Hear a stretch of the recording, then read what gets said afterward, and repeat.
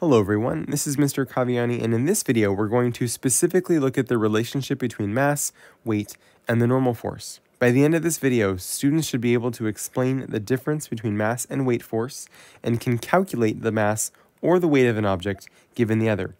And you should also be able to calculate the normal force on an object for various scenarios. To begin, let's think about how mass is different from weight. Now, in English, we use these words almost interchangeably, which is why it can be so difficult to think of them as separate items, but they are. The mass of an object speaks literally about the amount of stuff or particles that it's made of. We can think about this like the amount of atoms, protons, and neutrons that make up an object. On the other hand, the weight of an object, or its weight force, is the force exerted on that object due to gravity.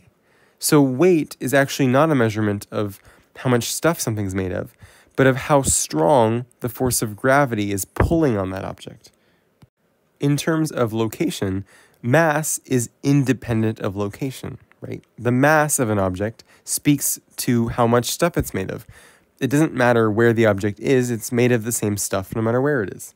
Now, on the other hand, gravity is not the same everywhere. And so the weight of an object is dependent on the force of gravity exerted on that object where it is. So for example, on Earth, the Earth causes an acceleration due to gravity of 9.8 meters per second squared. That's sort of a measurement of how strong the force of gravity is on Earth.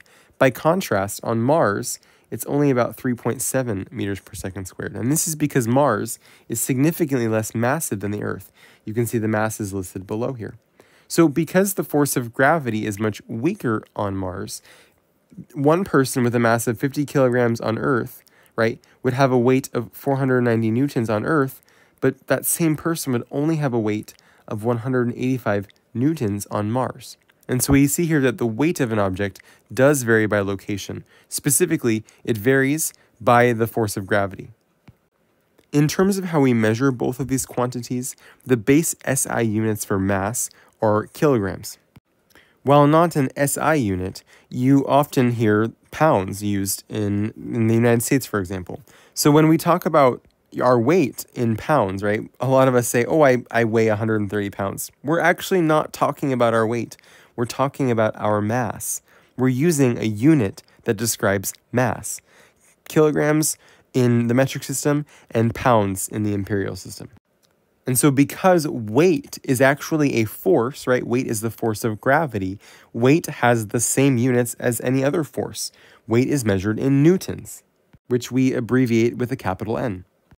Now, although these are separate terms, there is a relationship between the mass of an object and its weight. Let's take a look at the next slide to see how this relationship is quantified mathematically. All right, what you see on the screen in front of you is Newton's law of gravitation. And I've written this out specifically for the interaction between two objects, the Earth and any object in particular that we're looking at that's on the surface of the Earth. We can use this equation to quantify in newtons how strong the Earth pulls on any given object, given the mass of the Earth, the mass of that object, and in this case, the distance between the two objects, which we can approximate as the radius of the Earth. Now, G is something called the universal gravitation constant. This is a constant that was developed based on experimentation and demonstrated to be true for any objects in the universe that exhibit a gravitational force on each other. So we're going to use this same equation later when we study the orbit of planets and other celestial bodies that act via gravity. But for now, we're using this equation specifically to talk about the force that the Earth exerts on any object on Earth. I'll go ahead and list the values for G, the mass of the Earth, and the radius of the Earth, since these are known quantities. Now, don't worry, you'll never be asked to memorize these, and these values are listed on the AP Physics 1 equation sheet.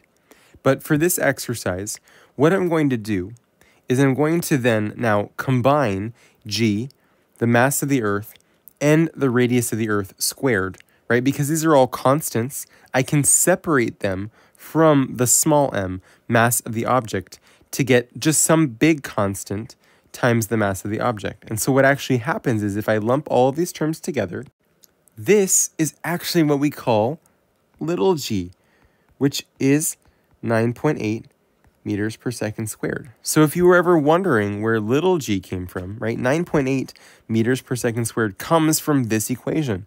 It comes from the fact that this occurs for objects on Earth, right? This value is specific to Earth. So we use the mass of the Earth, the radius of the Earth, and g, the universal constant. So what that means is if I take all of that and let that be little g, then I can write my equation like this.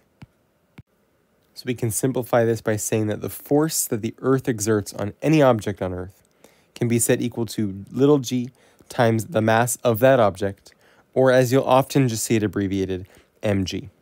And so this is how we will quantify the gravitational force or the weight force of any object when we're solving problems. Let's take a look at an example where we can apply this equation.